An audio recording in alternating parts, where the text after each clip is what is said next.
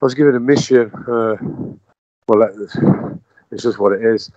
I had to breach the. It's wild. Because when I woke up, I just knew what it was. I thought, wow, I can't believe I've done that. I had to like break in and to the mainframe of the Matrix simulator and remove files. And that's what I'd done. And I was like, basically like the James Bond, or like, you know, more so like the Tom Cruise Mission Impossible character. I was all decked out in like like cat burgling tackle clothes, and I went about removing the files. I've got no recall of how I got there, but I was in this. It was a huge, massive building. It's just how you like. I've seen them on the movies and online, like data collection centers, and it was just massive. And I was in there. And I was just unjacking all these, just cables, because I was at the back of it, and it was just like all these not really, well, just like, there was like these big black boxes, all electronic, and I went along a number of them up this corridor, and before I'd done that, I was like on this keypad, and it was like, I was hitting the keys on it, and there was all symbols, looked like rune stones. It was each time it hit one of the keys. On the screen, there'd be like a symbol appear, the same matching the symbol on the pad, but it had all light up like a blue.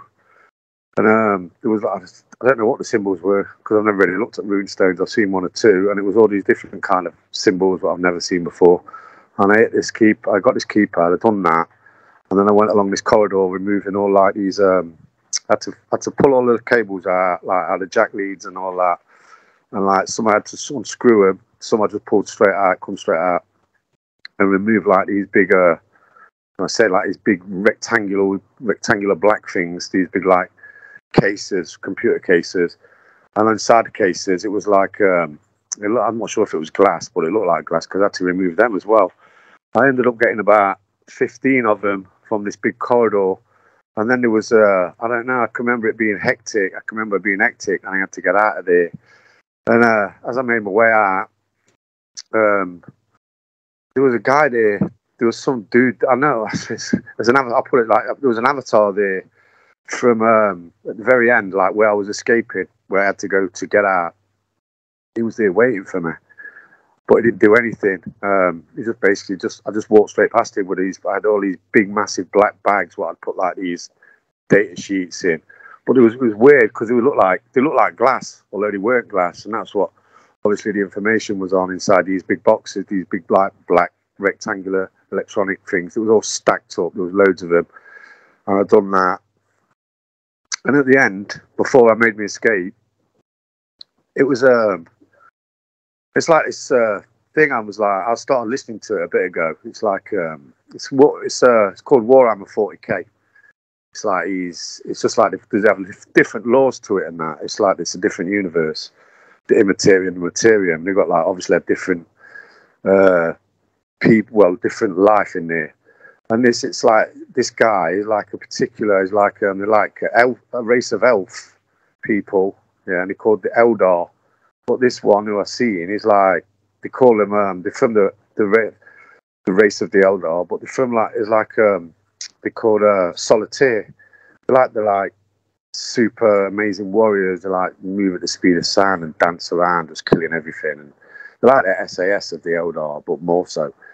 And he was waiting where I was like trying to escape, and I just like went straight past him. And he was like, "What you doing?" And I says, "I'm taking this. I'm gone." And he says, "You're not going nowhere."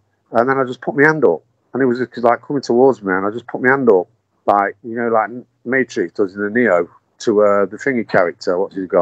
What's his name? Smith, and the first Matrix film. And he says, "No," like that. And I just put my hand up to him like that, and I says, "No," and he just froze on the spot. And that was the end of the experience. And I like shot up out of bed. I couldn't believe it. It was unbelievable.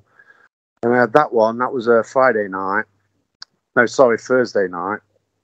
And then on a Friday, I think I know I've mentioned it before that I'm like not really interested in past lives and that, but I've had like a few of these. Well, a few of these like since I read this book a while ago, about Irish mythology and about Irish history, and obviously having Irish parents and that. And my dad used to always say to me when I was a kid, "Oh yeah, the Irish and all that. Oh, we've got a wonderful history, special with special people and all this and all that."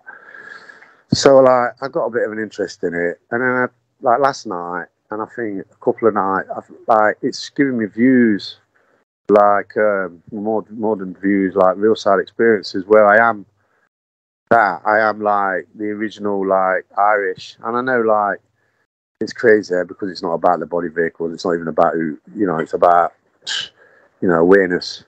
But like, yeah, it's very, very interesting. It's like I was like, you know, basically, I think these guys was around pre Abraham and all that, and I'm like, it's crazy, it's wild because I was in a battle last night, and then like it was pretty gruesome.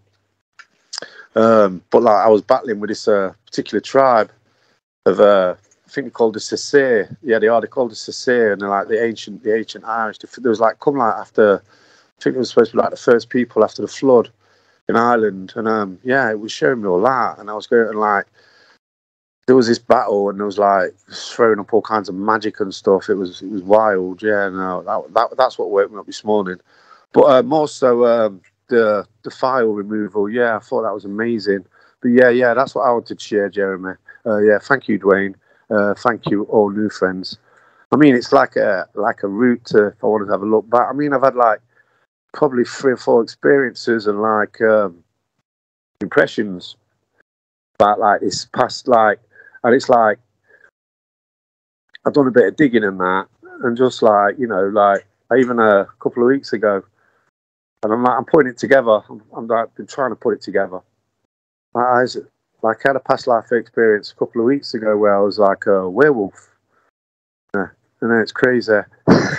And I didn't really share it, but like the more I think about it, it is what it is. And like I looked into this. I actually heard into this and it's these people, the two after DUANU, and apparently they changed in. They actually changed into the to werewolves for about 300 or 400 years, and you know, just kind of like roamed the world and whatever, and then went back. Obviously, when Ireland was in trouble, went back and, you know, fought for the natives and that. And it's just like, I don't know, it's all a bit on top for me, that is, at the minute. But like, I know it's all personal self-daft stuff. But yeah, definitely the file one, I thought it was amazing, and can't really get over it. And yeah. Again, that's what I wanted to share. Thank you, Dwayne. Thank you, all new friends.